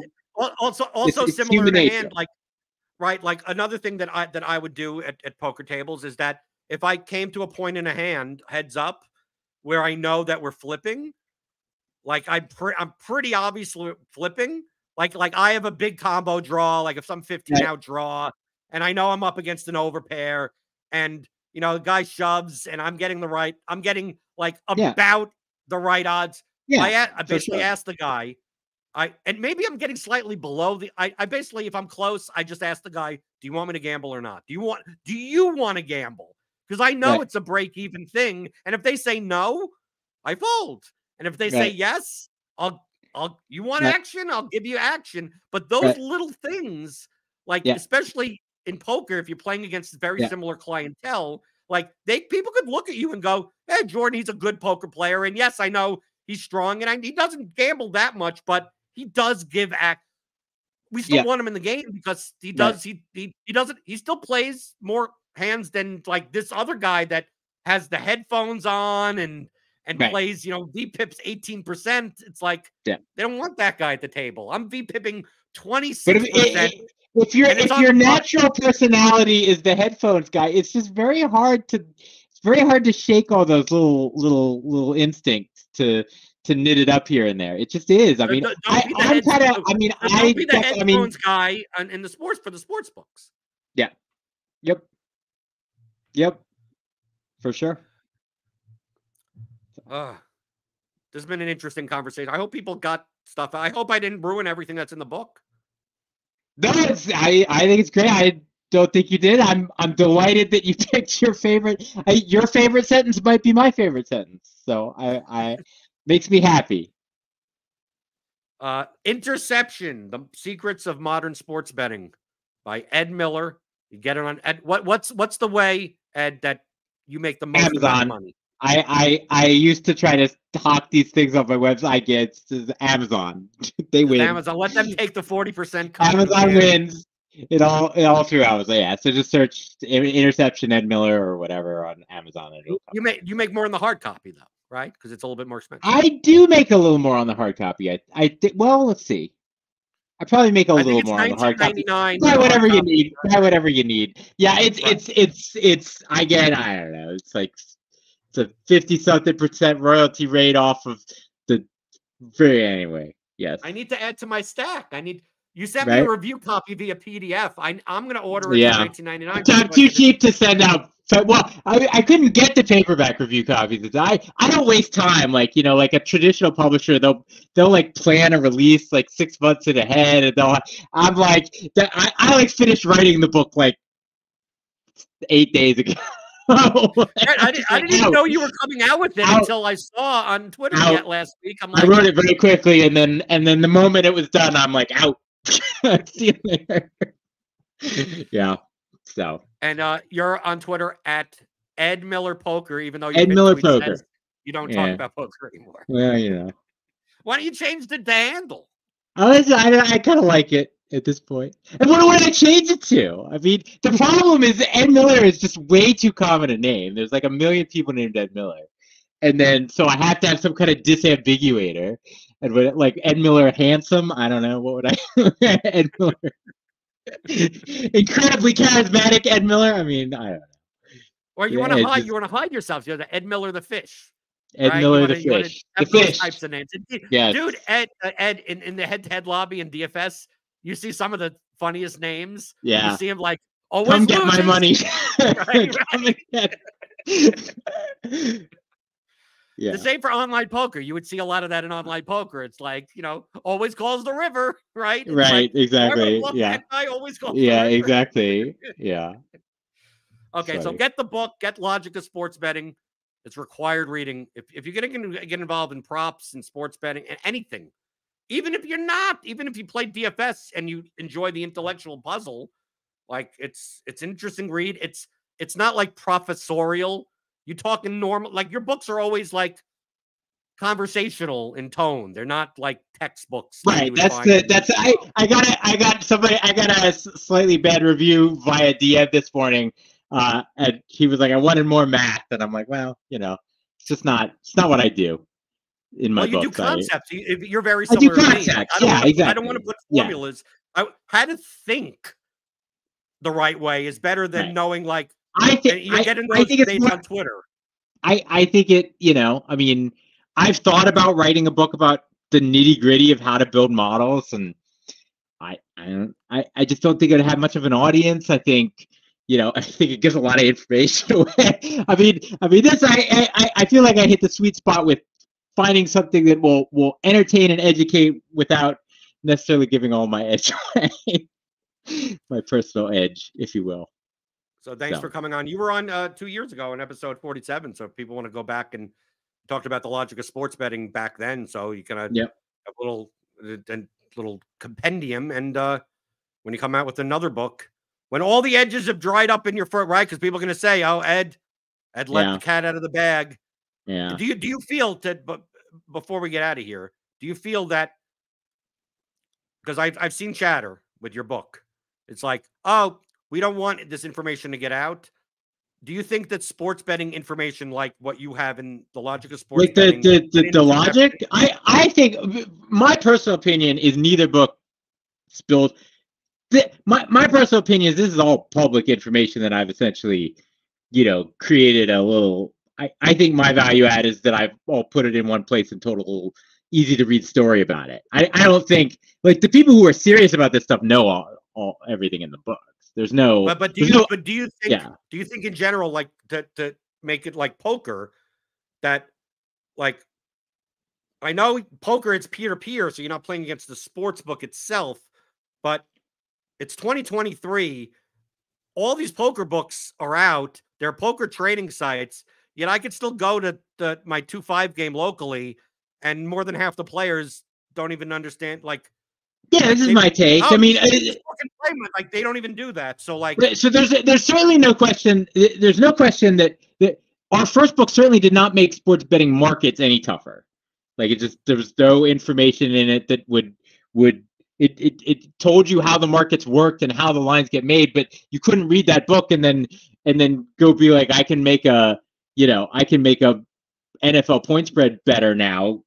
I mean, it's just not what's in the book. It's not the information in the book. And the same with this one. This book is about, everything. I mean, a lot of what we talked about in this conversation about these ideas. But as I said, like, there's no I've been screaming, you're bad at making your odds for 5 years on Twitter. I even started a company. I made models. I tried to do it, but I mean, it's just it's impossible to fix a lot of this stuff. Like, or I think the industry should do more to try to fix some of it. But even if they did more to fix it, even if they listened to me, even if somebody, at the big sports book said, you know what, this Ed Miller is the smartest guy I've ever heard. I'm gonna go work on everything he just said and fix everything that he pointed out. Like, it still would be broken because fundamentally the modeling task is too big, right? Like, fundamentally, if they want to offer a single game parlay product the way they want to offer it, it's just hard. It's just a hard problem. There's no way to make it airtight. Can they make it better than it is now? Yes. But, there's no way to make it airtight. There's no way to, as you said, like, what's the right answer for how many minutes so-and-so is going to get in the NBA game tonight? There is no right answer. It's not like you can read my book and be like, oh, now I know how many minutes, so-and-so is going to get tonight. I mean, it's just an ongoing process, and it's whoever does the work and does it better. I mean, that to me, that's what it is. So I disagree with anyone who thinks that the books destroy any. If it destroyed your edge, I mean, go find a new edge, because there's tons out there. I mean, honestly, that's my take on that. That's like the go fuck yourself. And I wouldn't say that about everything. Like, there's other forms of AP gambling that are extremely sensitive to specific bits of information being released about them, and I won't release that information. I mean, I know some of it. I'm not going to put that out there because once I say it, it'll get fixed and then it's gone. Like, it's, there's no, yes, that thinking is correct sometimes, but I don't think it's true about sports betting. It's just the modeling job is too. I'm saying modeling is hard. I mean, if I had to boil down this book, it's all these lines come from models, and modeling is hard. I mean, there's your summary, and that's not going to change. That's just an internal truth. So, right, and the book is more about thinking in those terms. It's not, here are the angles. Here's the specific angle. Right. Here's the the classic the second half totals in NBA games. Yeah, go bet second. That's not right. No, exactly. But it's how to find those things. You're saying in the book, go out, and because of how everything is organized, there are probably tons of these things. You're not sure what they are, but if you understand how all this stuff works, feel free to go out and see what you can find. Exactly. And if you have that mindset, you probably can go out and find stuff. If you have that mindset and you begin to get the hang of finding it, you will find it all over the place. That's what I'm saying. Yep. So Ed Miller Poker, even though he doesn't talk about poker on Twitter. Interception, the secrets of modern sports betting. Get that. Get the logic of sports betting. Then, obviously, 15-hour audio DFS Masterclass for daily fantasy sports at theoryofdfs.com.